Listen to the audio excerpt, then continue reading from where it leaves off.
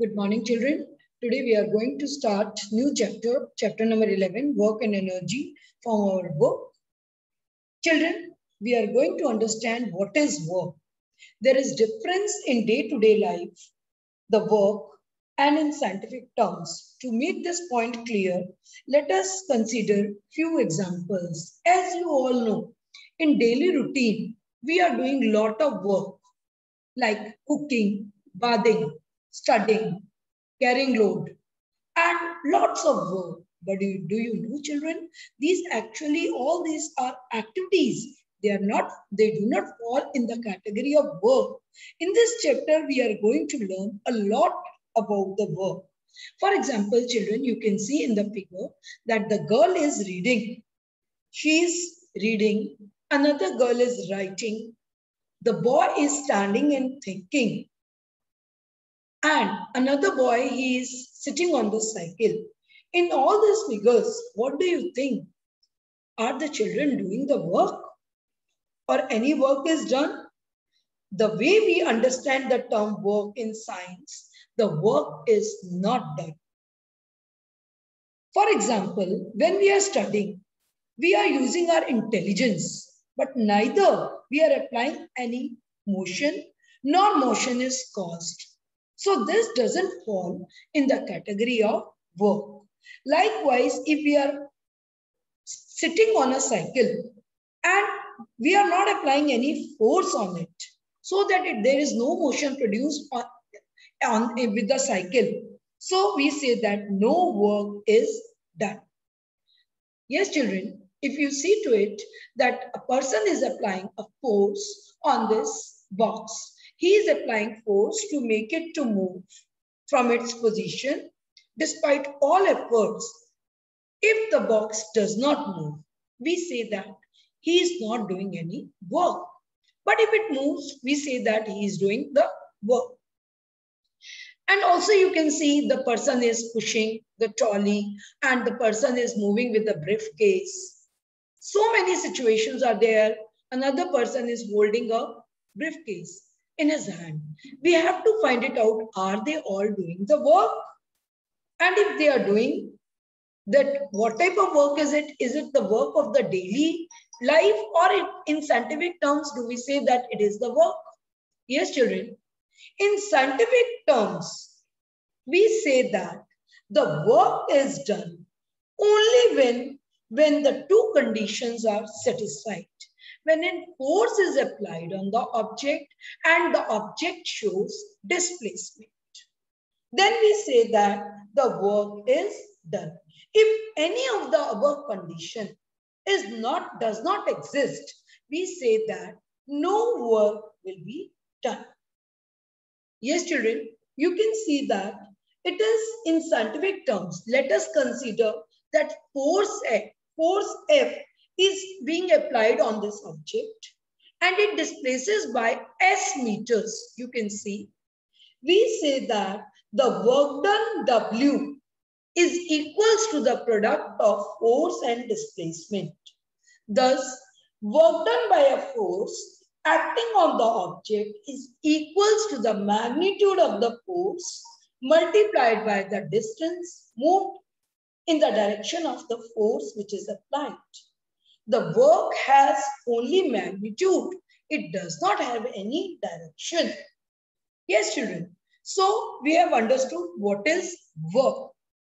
And now understand the types of work. There are three types of children work. One is a positive work, another is a negative work, and one is a zero work. When do we say the work done to be positive?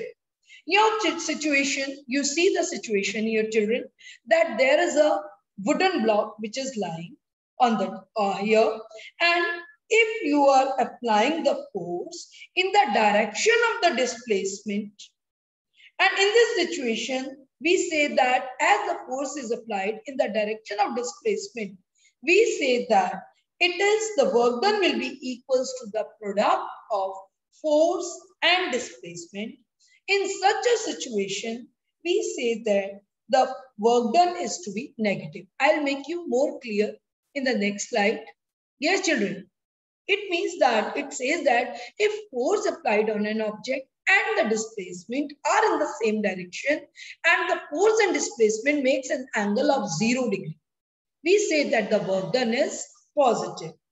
Okay, children, in the next figure, you can see that you consider a situation in which any object is moving with a uniform velocity in any particular direction and retarding force, children, you can see the retarding force is being applied in the opposite direction so that the angle between the force and the displacement is 180 degree between this.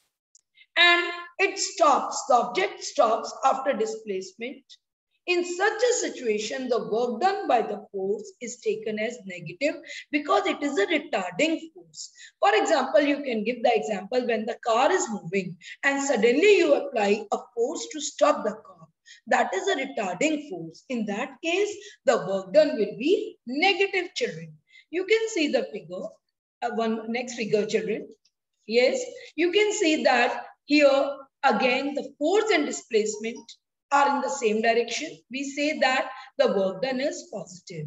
In the next figure, you can see, children, the work done is negative as the force applied and the displacement both are in the opposite direction. But third type of force is zero work done. When do we say the zero work done?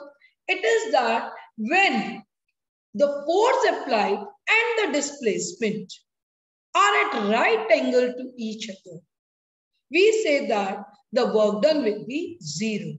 Here in this case, you can see the work done and the force, they are perpendicular to each other. Now, if you wonder that work done is zero, it means if a person is carrying a suitcase and he walks in a horizontal direction, the angle between the direction of force and displacement is 90 degree. In that case, we say that the work done is zero. It is a zero work done. Also, children, one more example you can see that if a body is moving in a circular path, we say that the work done is zero. So if we say that what these three cases, that the types of work, that if the force and displacement are in the same direction, you can see with the arrows from this figure, we say that the work done is positive.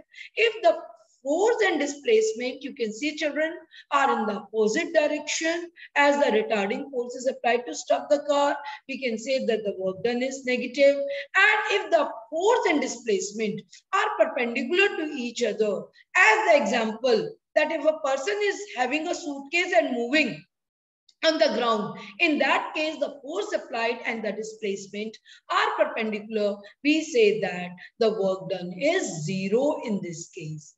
Okay,